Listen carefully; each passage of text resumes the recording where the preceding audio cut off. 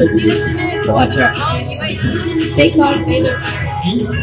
Bouncing right into the first set, Houston won with the score of 24-23. It was a very close set, but UH made it through. Number 17, Cody Herhelis, the libero of the team, had astonishing saves. And number 9, Avery Shimaitis had ground-shaking spikes. In the second set, Baylor started off with the first point and Houston gained one immediately after.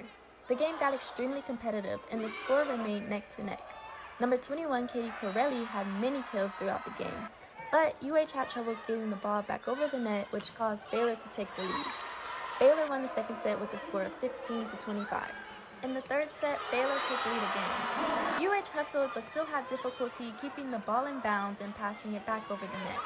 Number 13, Barakat Raymond, and number 1, Angela Grieve, had impressive double blocks and generated points for the team.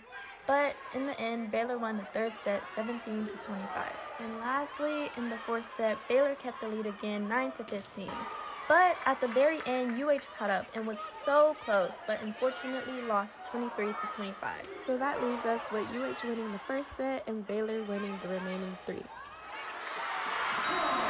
Well, both teams put on an amazing show, but the Baylor Bears came up on top.